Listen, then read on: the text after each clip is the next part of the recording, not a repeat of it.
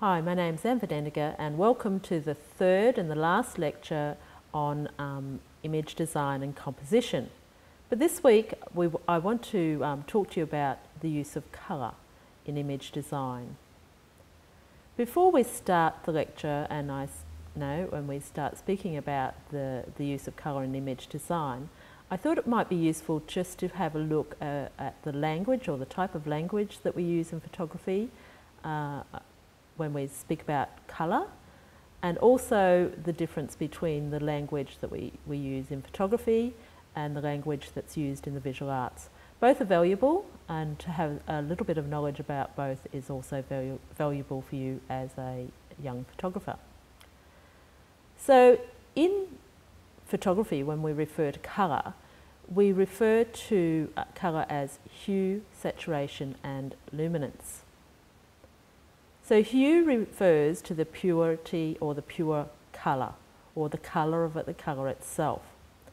It's defined by the main wavelength contained in the colour, for example, red, green or blue light. Saturation refers to the purity of the colour. So when we think about working with pigments, when pigments are mixed with white or black, it results in lower saturation.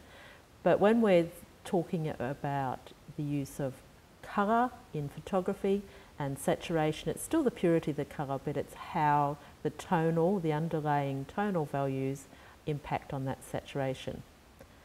Luminance is the brightness of the colour. That is how much light that colour will reflect. When we start looking at black and white photography, this is really an important piece of knowledge to have, because the amount of light that each image reflects will then impact heavily on the tonal values within your black and white image.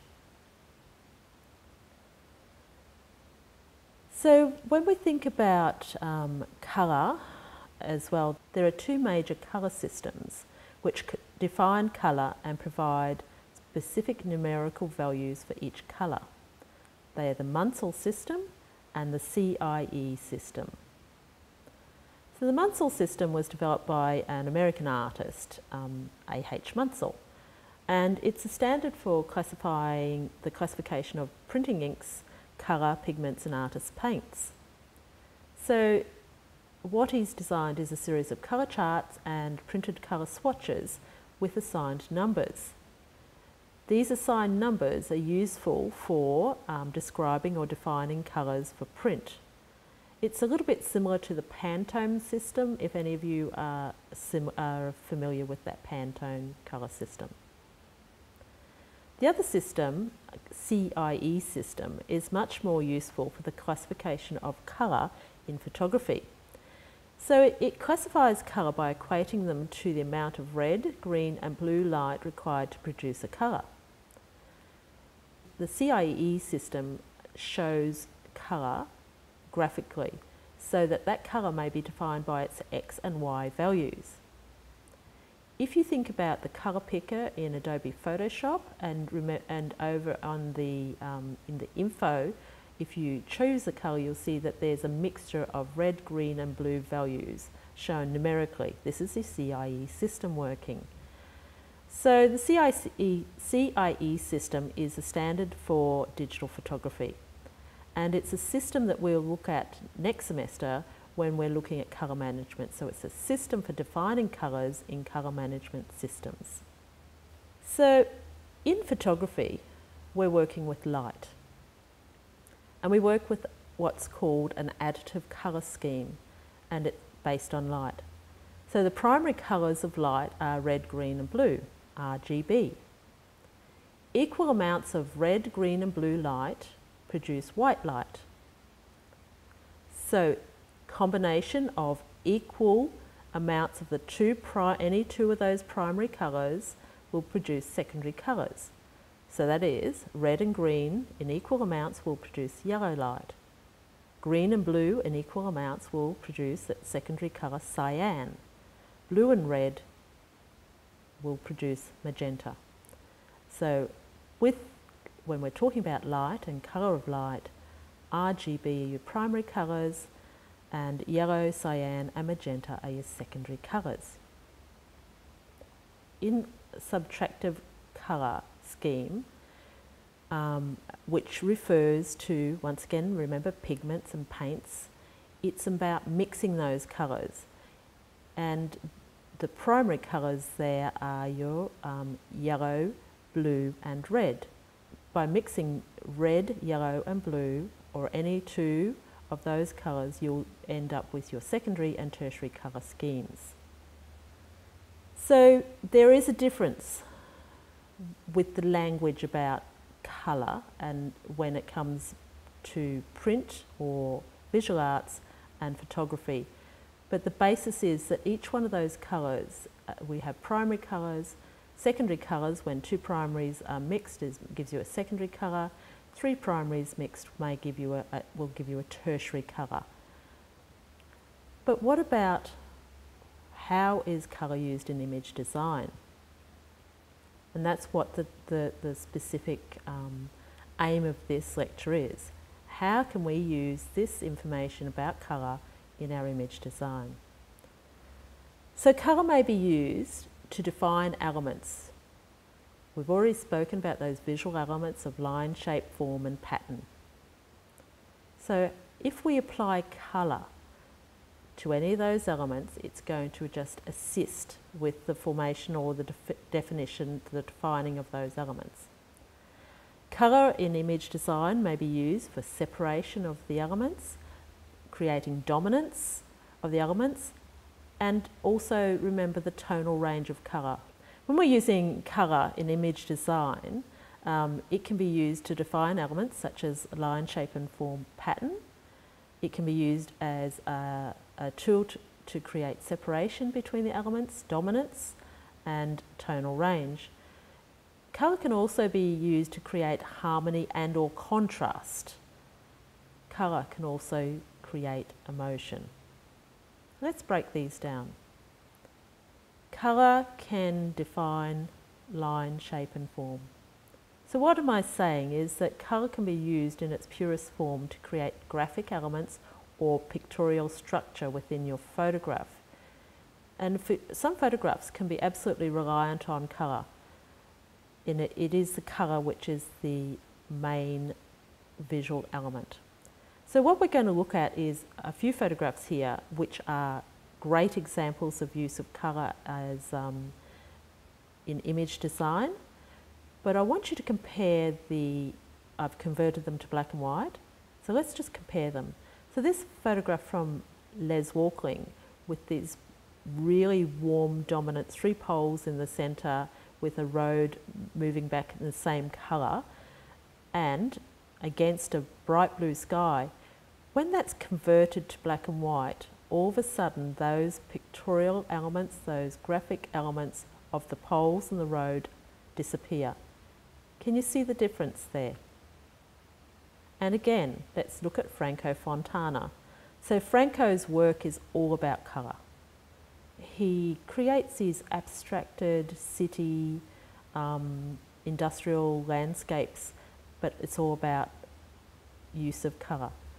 So looking at this image of Franco Fontana's where he's got the yellows, reds, blues and oranges offset by some beautiful neutrals as well, when it's converted to black and white, what's happened to his image? All of a sudden you do have that tonal range, but the strength of the image was absolutely in that contrast between the red, yellow and orange colours sitting side by side. Can you see how Franco Fontana as well, that there's huge planes of colour, so shape, the yellow shape, the red shape, the blue shape, the orange shape, it's the colour that is the eye-catching feature in these images. Another quick one from Christian Flechter, so one of the aerial landscapes, and I've shown a few of these images to you during these lectures. But look what happens to Christian's image. So as he's seen and shotted, it's that deep red of the land and contrasted with the ocean and then the deep water. When it's converted to black and white, look what happens. Yes, once again, there's some tonal values there, but the strength of that image is in the colour, in that contrasting colour that he's used to create graphic elements within the photograph. Another one from Franco Fontana. So this is just, I don't know where he finds his photos, but they're just really quite interesting. And it's just, looks like some signage on a roadway or something. The photograph is a series of shapes, red and orange with white and a black line. Converted to black and white, look what happens. It's very flat, and all of a sudden the interest in the image is gone. And the last one, Martin Parr. So it's aerial view of people on the beach, bright colour, beautiful design, using just colour, repeated shapes, similar colours, a really busy image. So when I've converted that to black and white, look what's happened. So the colour is gone, but the shape and form is still there, but it's absolutely not as strong an image as when it was in colour. So some photographs absolutely 100% rely on colour to build up the design or the graphic elements within the photograph. Other photographs convert beautifully to black and white. So don't be scared to use strong, bold colour in images, and look for scenes that have those contrasting colours as well. So when I think about contrast of elements, so that separation, the dominance of elements through colour and or tonal range, and it creates difference, it creates conflict, and sometimes it creates opposition. So you can just do this with colour. Let's look at this photograph. This is a Peter Eastaway, another aerial landscape, but these aerial landscapes just bring you abstracted colour. So look at the way he's seen this image. That strong blue line right next to the strong red line, and then it goes white. So we've got the sand, the blue, the red, the white, and then the blue of the ocean. And the way that the blue and red lines sitting next to each other create a strong contrast, and they intersect. It's a diagonal line intersecting directly through the centre of that photograph. Just beautifully done. So once again, if you thought about that converted to black and white, you would lose the essence of that blue-red contrast right into the centre of the frame. Something a little bit different. William Eggleston also knew that by using colour, you could create that dominance of elements. So William Eggleston's known for his streetscape type of photography in the US, and everyday objects, so the banal is what he specialises in. But let's have a look at what he's photographed here. So it's some type of shop in suburbia, candy colour stripe yellow and green, nothing special there, but wow, that shop is so bright, that shop front and the awning. But let's see how it's contrasted against that bright blue sky. So we've got the bright blue sky, the bright yellow awning, and then a pop of colour. How fortunate that there's a bright red car parked right in the front of this shop. So he's, like Peter Eastaway, he's seen that opportunity when we have this huge amount of contrast between the colours, the blue, the yellow and the red.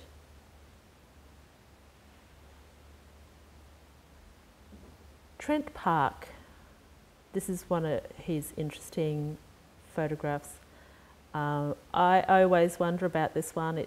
Trent seems to have a wonderful sense of humour with his photos. But when we think about contrast of elements, know how to create dominance, difference, conflict and opposition. So the deep red lounge suite, bright orange wall, gaudy. And then up on the right hand side of the frame looks like a bright green crocheted coat hanger hanging. There's a whole series of coat hangers hanging off the conduit for the power there, and but only one of them is a different colour. So he's got a single colour scheme going on here with the orange red and then this bright green. So it's just that one little pop of colour that catches your eye, that keeps the viewer attentive to the image. And it's a bit of a sense of humour as well. So what I've been describing to you are colour schemes. So through the use of colour schemes, we can create either harmony or contrast. When I think of colour schemes, there's three major ones to think about. So complementary colour scheme, analogous colour scheme, and also the warm-cool colour combination. So complementary colours are opposite each other on the colour wheel. So if we have a look at this, the colour wheel, which you would have looked at since primary school, where we have a range of colours from red to blue to yellow. So this is a traditional visual arts colour wheel used to describe pigments or paints, okay? So complementary colours are opposite each other on the colour wheel, and they produce high contrast colour. So if you go back to William Eggleston's, if you think about what we have here, William Eggleston has yellow against blue, nearly perfect complementary colour. And then we have red against the yellow, once again nearly complementary colour scheme. So what he's done, he's picked colours from opposite sides of the colour wheel to sit aside each other to create a high contrast scenario.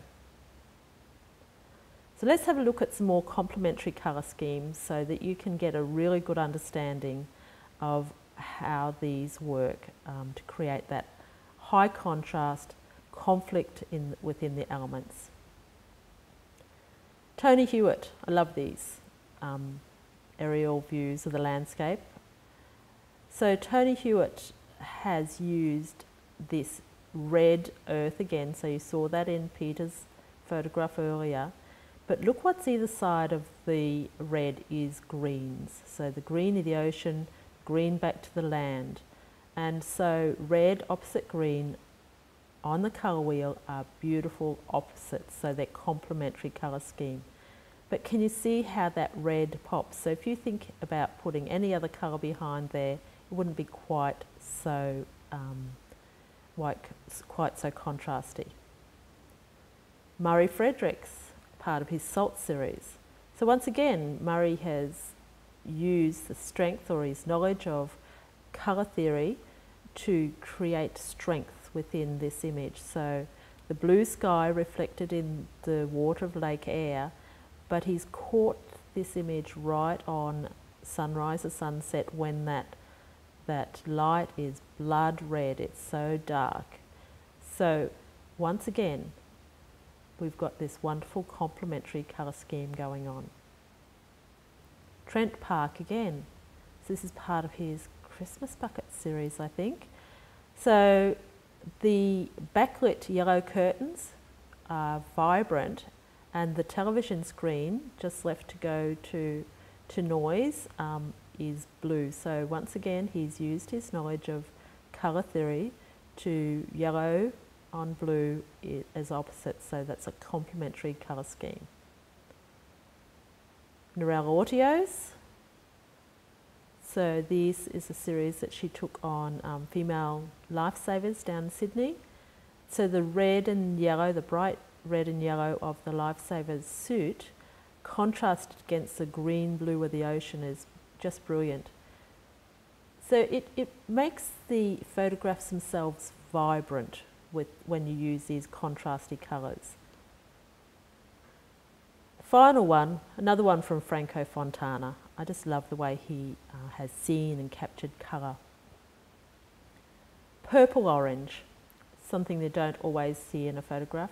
But purple orange, once again, complementary colour scheme. If you think about, you look at this, our little colour wheel, look where purple and orange sit against each other. Analogous colour, though, is quite different. So analogous colour is when you select a primary, a secondary, and out of the same series of colours. So if you think about your blue, you've got blue and two different shades of blue, blues and purples, blue, purple, pink, orange and yellow, or green and yellow. So it's about having colours that sit next to each other on the colour wheel. So once again, let's just have a look at some photographs that demonstrate this use of analogous colour. So go back to Murray Fredericks and his SALT series again. This is very different to the other photograph that I showed you just before. Murray's been able to change the mood of the photograph quite dramatically just by photographing at a different time of day, and which has provided him with a different colour scheme. So look at these beautiful blues, pinks through to off-white. They're beautiful, calm and natural colours. The same sort of colours are evident here in Les Walkling's, one of his Pilbara project images. Same sort of beautiful pale blues, similar colours, they're all blues but different tones of blue. The only other colour in both of those images is this pink colour. The last one I want to show you is William Eggleston's. So even though you've got analogous colours, doesn't mean that it's soft and harmonious, and no, it doesn't have to be that softness, because it's about the colours that you choose. So of course if you choose those lovely soft blue pink hues, it's going to be calming. If you pick those lovely green yellow hues, it's going to be once again lovely and calm. But what if you start choosing the red, orange and yellow hues, which are still analogous colour scheme, but they're vibrant, they're warm, vibrant colours. So look at William Eggleston's photograph here, beautifully seen. When you do look at this photograph carefully, the majority of the colour is analogous. So it's the red of the McDonald's sign, the yellow of the McDonald's logo, the big golden arches, and the next shop on the street is Photo Hut, which has the Kodak colours, which are once again red and orange. So he's just got red cars, red awnings, orange buildings, red signage, and it's all out of that same family, the red orange, on that one side of the analogous colour. The only difference with this one is that he has captured a man striding through the centre of this photograph, and that gentleman's got a green shirt. So this isn't a true example of analogous colour, but that person in the green shirt, because he's so small, he is not dominant in the image. When you look at this image, you think about what you find is the most dominant element. For me, it's the McDonald's signage. Not sure if that's because I've been programmed that way, but I don't think so. I think it's because that yellow is the most vibrant or the most saturated colour within the frame. So another type of colour scheme is warm and cool colours. So what are warm and cool colours? If you think about the red through to yellow, you're in your warm colours. When you think about the green through to the lavenders, then you're in the cool colours. So let's have a look at this. I've put a little illustration here for you to have a look. So green, cyan, blue are cool colours, yellow, red, magenta, warm colours. How can we use that schema of cold-warm contrast in our image design? Well, let's think about this for a minute, because I know that cool colours recede and warm colours advance. If you think about when you look out towards wherever you live, you look towards the distance. Is there some mountains there? Is there anything that you can see? What colour are your mountains? And they're always a bluish colour. This is an anomaly, an atmospheric anomaly, which is called Rayleigh's scattering theory, where light will disperse in the atmosphere the further away it is from where you're viewing it. but we don't have to get quite bogged down in there. But if you're interested, have a look at Rayleigh's scattering theory. So cool colours recede, warm colours advance. So when you want dominant colours within your photograph, what colour will you choose? Well, maybe if you want that colour to be front and centre to the viewer, why don't you pick a warm colour? Why don't you put a warm colour against a cool colour? And all of a sudden that warm colour advances towards, and even sometimes it becomes quite dimensional, moving towards the front of the frame. Let's have a quick look at this photograph, this Les Walking photograph. Look how he has used a mixture of cool and warm. In the foreground, the sand dune is one shade of orange. It's vibrant, it's saturated, it's got high luminosity. Okay, so how much more has that sand dune advanced towards the viewer? Do you feel that you can reach out and touch it? Above that sand dune is, it looks like afternoon clouds. So think about when the sun's setting and you've got those beautiful storm clouds forming, and the bottom clouds are starting to get lit up by that late afternoon sun. So Les has been in the right place at the right time here. So he's got this contrast of warm clouds against the cold, that dark, stormy blue, dark blue clouds behind. So the clouds themselves become quite three-dimensional, and those warm clouds are advancing. So what has happened is that the clouds themselves are reaching forward in the frame. It's hard to understand, but you need to look at this and examine it quite closely to see what's happening. Another one from Les, and this time he's used, once again, that knowledge of warm and cool to define elements in the landscape. So the saltbush plants are a little bit cyan in colour, and that's just their colour. But when you put them against that deep red ochre of the outback, all of a sudden there's once again that huge amount of separation between the warm and the cool. He's also used the, if you look at this photograph, 3/4 of the frame is filled up with the red ochre, the rock and the dirt. And the other third is that very vibrant blue sky. So he's used those two colours once in the first place just to break up the area within the frame into 1/3, 2/3. So just thinking about that contrast between warm and cool, and you can use it quite smartly to create a huge amount of depth in your photograph. I've got two here now from Richard Muldoon, and I think you can see how Richard as well has really worked on this theory that warm colours will advance and cool colours recede. So these are shot in the US, I know that because he won some wonderful awards with them a couple of years ago. But look at the colour of the mountains in the background. With careful editing, even you can enhance this, so you can make you can clean up the foreground and make it even warmer.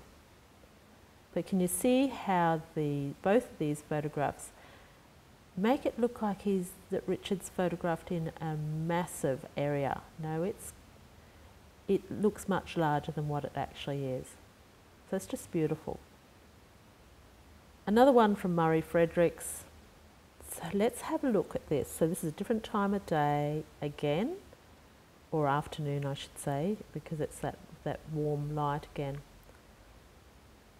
Warm colours advance, cool colours recede.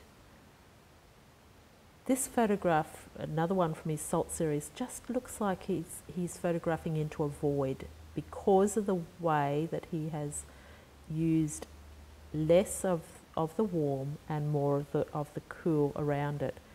It does look like, to me it looks like, just a void. but those cool colours are so dominant in this image, and it just makes you move right back into the frame. There's just that softness of the warm to separate it and try and move forward. So in some ways it's pushing and pulling the viewer in and out of the photograph. So just one more from Murray Fredericks. See how it's doing that again in this one. This time with that bright, vibrant yellow horizon line, but the deep blue of the late twilight is creating that look. It feels like a void. This one's a little bit more complex. So Stephen Shore, if you like to have a look at some of his work, Stephen has a whole series where he's just shot motel rooms in the US. Not all of them are as nice as this one, but this is really interesting colour-wise.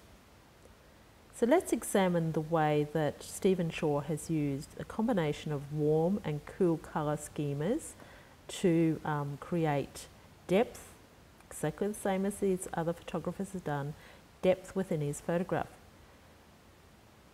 All the colours in this image are warm except for the lounge suite and the carpet, and the print above the lounge suite, which has some cooler colour tones. But the shade of the carpet, or the colour of the carpet, is in direct relation to the pink of the walls. Works with the open doorways, so the open doorways are like a portal, and your eye is drawn directly through those doorways because of the cool colour. So cool colours recede and warm colours move forward in the frame. So when we think about colour, I've talked to you about complementary colour schemes, analogous colour schemes. I've talked to you about warm and cool colour schemes. But when we think about colour, let's think about monochrome colour just before we leave here. So monochrome colour is a single chroma of colour. Monochrome colour is not a black and white, okay? It's a single chroma of colour. Quite often it is confused with the black and white, but it's quite different. So what's monochrome colour? So I've given you another William Eggleston one here. Single chroma, yes. A little bit upset by the poster down the bottom right-hand corner, but that's just the way William photographs. Bright red ceiling, bright red walls, and the only other difference to that is the light bulb and the white wires that lead to the white bulb in the centre of the room. Good example, monochrome colour. So when you want absolute dominance of a single colour within an image, monochrome colour is the way to go. So this deep, menacing red with that single light bulb, it emits a huge amount of emotion. And we'll go into that just a little bit later in the lecture. But let's compare that to another one from Murray Fredericks. So the last one, William Eggleston's deep red, now Murray Fredericks' deep blues. So it's all blue, just different tones within the blues. So some darker, some lighter. These are examples of monochrome colour. So what's tonal range? I've said to you Murray Fredericks' blue is all blue except for some's lighter, some darker. That's the tonal range within the blues. Let's have a look at a monochrome, a black and white image, just to quickly understand tonal range. So Michael Kanner's photograph here of a mountain range, if you can imagine what this is going to look like in colour, the mountains, the furthest distance from the camera point, so the mountains are the darkest in the front, lightest at the back, they would actually be a pale blue. But Michael Kanner never works with colour, he only works with black and white.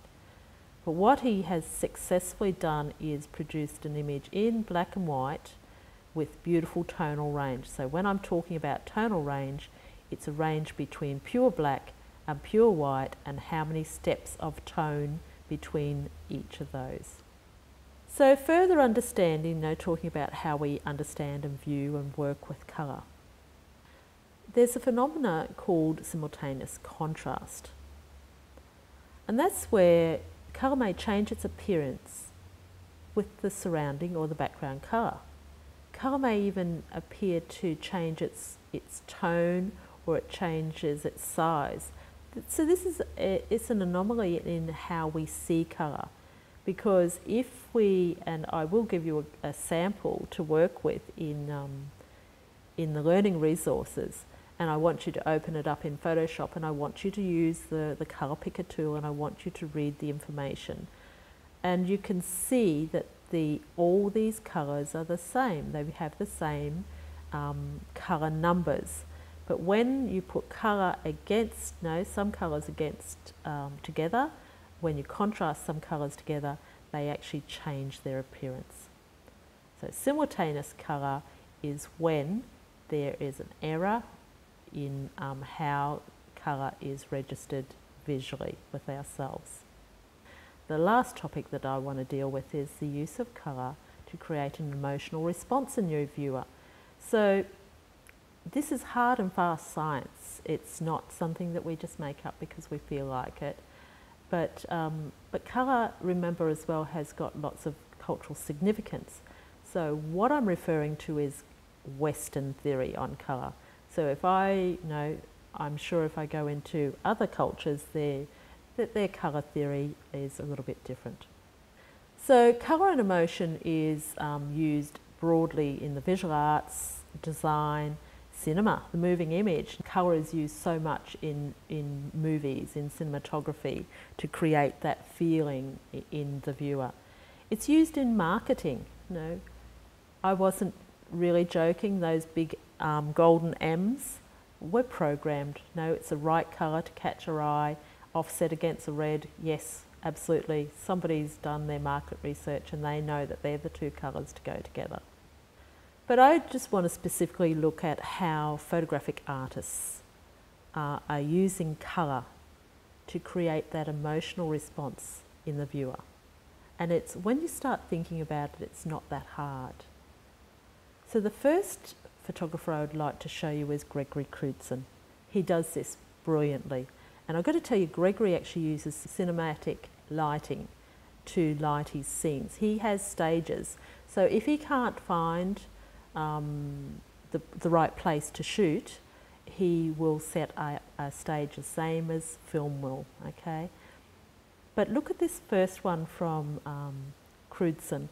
Can you see the old gentleman? He's in the armchair watching television. Well, we assume he's watching television because when you're illuminated by a television set, you have that eerie sort of blue glow on your skin. But that whole room is filled with this eerie blue glow, and it's a cyan, actually, not a blue. I'll let my language right there. But there's a person in the kitchen. That person in the kitchen is doing something else. So there's two rooms in this photograph.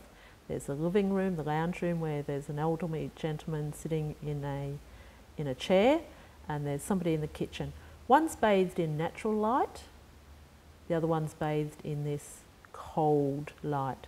So when we think about that cold light, it's about sadness. In this type, in that shade that he's using, that colour, it's about it is about sadness. It's about it's maybe something a bit eerie, things that just aren't right.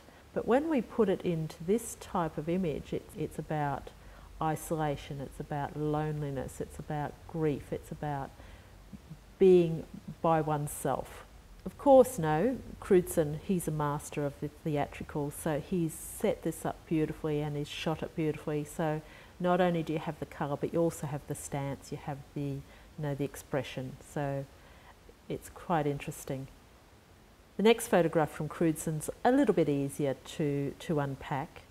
If you get a chance, find some of on YouTube, you'll find some of Crewdson's behind the scenes videos of how he sets these up.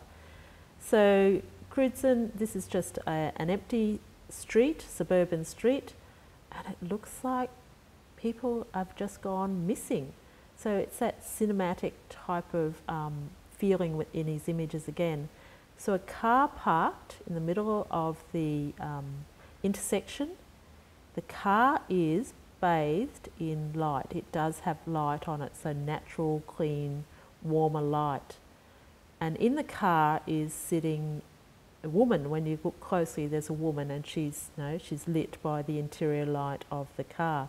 But the car door is just slightly ajar. But the colour temperature of the street around is that, once again, that really eerie blue colour tone that Gregory Crewdson does so well. Shot, look, this is really early morning, late afternoon. You can see that hint of, last light, warm light in the background in the sky, and it's when you think about when the street lights come on, but everything else is blue around it. Crewdson has been really quite successful at producing an emotion that I'm describing to you. So I want you to look at Crewdson's work and start thinking about how he uses colour to produce an emotion in you as well. The next image from William Eggleston, again, is that spooky, eerie colour, but look at the colour he's used. So Eggleston's got the colour of the street lamp, and the street lamp has bathed everything it's touched in this green glow, which is contrasted. So think about our complementary colour scheme, contrasted against this orange-purple sky. Eggleston is a master of colour, and you just have to start looking at his work to understand how smart he is. There's a single yellow car parked and bathed under that street light, that eerie green street light. So he's got yellow-green together, looped and lit by the street light, contrasted against really black areas of the buildings, but then the only other colour in the image is this purple and orange sky. Just beautiful. So how does this make me feel? Once again, it's that really strange isolating light. Isolating light because it's only at one pool of light in the darkness. Isolating light because that's a really weird, eerie green. I see it sometimes in, when you're walking underground pathways to go to train stations. It's that same eerie type of green. It makes me a bit uncomfortable type of colour. Nan Goldin is another photographer for you to have a look at, but her work is, once again, maybe I've got some really depressing images here for you to look at. But Nan Goldin's image here that we're looking at is all in those red tones. So red tones, red is normally an indicator of danger or beware sort of colour. And when you look at the subject matter, so it's about mixing that colour with the correct subject matter. So her subject matter as well is confronting. So the colour tone that Nan has used and the subject matter work together to produce an emotion in me. And I look at it and I go, I'm a little bit confronted by it. How do you feel is probably what I want to say. And all of us will look at these images a bit differently, and we may feel a little bit different about the images as well, because it's about our own emotional state and our own emotional history. Another one from Nan Goldin, I just find this one is a little bit disturbing actually. The cyans, really muted cyans in this image. The person laying back in the bathtub with just that one shaft of warm light to one side of the face. And the way that they're laying, it nearly appears as if they're laying in a coffin. So I want you to start thinking about, look at this image and think about how that image makes you feel. Once again, it's that blue, the warm, cool, contrast that I spoke to you about earlier in the lecture. And Nan Goldin has used that to her advantage to make that the expression on this young person's face quite dominant. It's like a portrait of depression or loss or something like that, because this person does look like they're in a coffin with their hands crossed. Another one from Nan Goldin. This time she's chosen quite odd tones, cyan, yellow, and like a green undertone to the image. So Nan Goldin's subject matter is always about confronting her own demons and the demons in society. So, and this is how she uses colour to put this message across. If you take photographs with such a deep meaning, with natural, unfiltered light, it loses something in translation. You really do need to add extra colour just to help you to get the viewer in that frame of mind in the first place.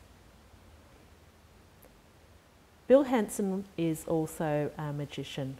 When it comes to working with colour and producing emotion in people, it doesn't matter if it's his portraits, his nudes, his landscapes, he's just got it nailed. So Bill likes to work in those same deep cyan, muted, tonal colours, and he has a lot going on with his colour. So this first one, the girl appears to be floating mid-air, but she's just laying back on a ledge or something here. But she's in those tones, those muted cyan tones, but contrasted against the bright city lights.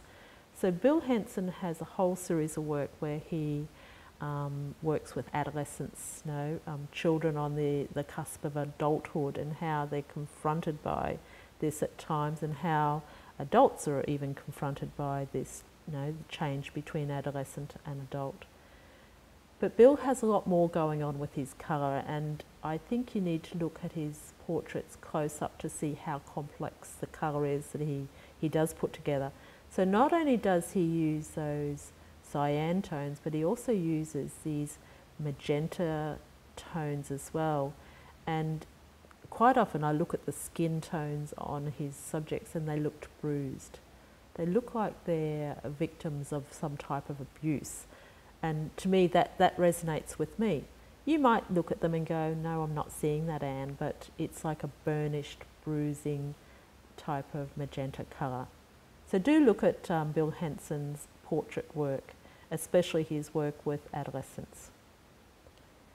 This is another of Bill Hanson's, but this is an earlier work from his, and he did his Paris Opera project, where he photographed people at the opera in Paris without them knowing that he was photographing them.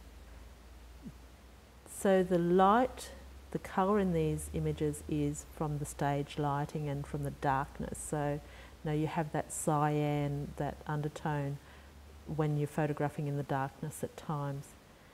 But it's a little bit, once again, that sinister feel. That cyan gives you that feeling of apprehension, as if something maybe is going to happen, or something maybe is happening that's not quite as it seems.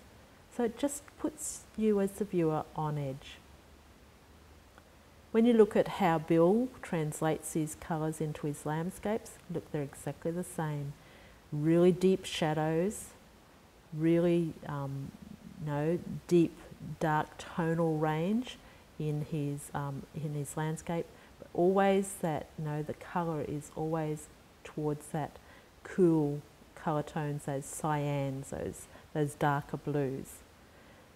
It's part of Bill's way of translating what he feels about his world, whether it be portraits, whether it be the landscape, whether he's just photographing people unknown to them in the opera.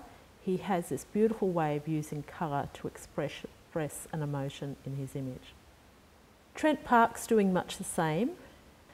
He usually uses colour as design elements, but he's also got really good at using colour as that emotive tool as well. So looking at this Trent Park one, there's once again that beautiful deep blue sky. It's a streetscape, but it's a dark street. It's late afternoon, and the sign exotic is lit up. So we also have the contrast of colour between the yellow of the late afternoon sun hitting the shop front with the blue sky. But what do you think? Now you're looking at this, the colour is not natural, the colour is more to the cooler side, the colour's more to those cyans. Another one from Trent Park. I know this is shot with a sense of humour, but the colour that he's used here is really effective to convey a mood or a feeling. So it's those green cyans again, but there's a massive Bugs Bunny toy or cutout in behind the semi-transparent curtains there. So the toy looks like a monster in behind the curtains. All the furniture in the room just about are in silhouette. It's just his brilliant use of colour, but also the way he's designed the image, how he's used a lack of light. So he's got most of the elements in darkness, in pure darkness. So one last one for Trent Park. So let's think about this. If red is a colour that we may associate with danger or stop, what colour is that stop sign? Red.